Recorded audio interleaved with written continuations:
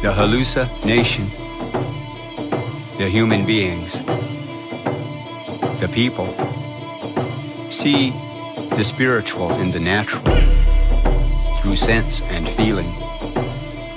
Everything is related. All the things of earth and in the sky have spirit. Everything is sacred. Confronted by the alien nation, the subjects and the citizens see the material religions through trauma and numb. Nothing is related. All the things of the earth and in the sky have energy to be exploited.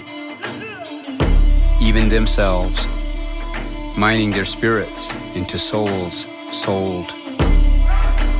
Into nothing is sacred, not even their self.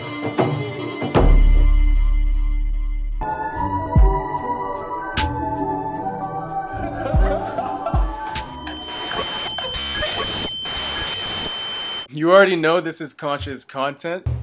Spirit basically plugging itself into the matrix. It is creation attempting to get to understand itself. We refer to incarnation as a game. You are the soul. Why? Well, on the Earth, in this dimensional plane with these 3Ds. Yeah, it sounds a little bit hokey. Because you guys have it completely in your belief system that time is linear. What you would know of the astral realm. You have to experience it yourself. Learn that they have the power inside of them. Educate on a higher frequency. One life to live in this body. I'm trying to make this moment. I'm here to ignite every heart and soul on fire.